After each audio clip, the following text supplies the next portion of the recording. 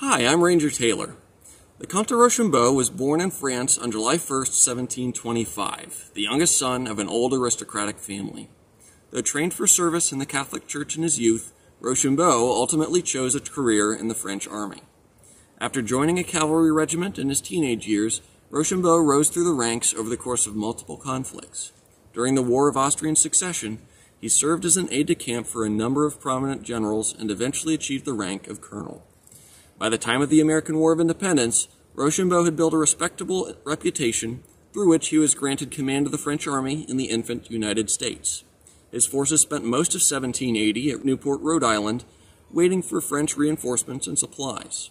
When the support failed to materialize, he moved his army to join General Washington outside of New York City in 1781.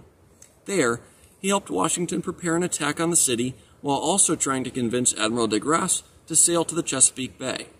When de Grasse did so, Rochambeau helped Washington lead the Allied forces to Yorktown, where he provided invaluable advice, having experience from a total of 14 sieges in the previous wars of Europe. After the British surrender, Rochambeau remained in Virginia for one more year before returning to France at the beginning of 1783, where King Louis XVI granted him a number of rewards for his service. As the French Revolution began, he sought to remain politically neutral and was actually made a Marshal of France in 1791.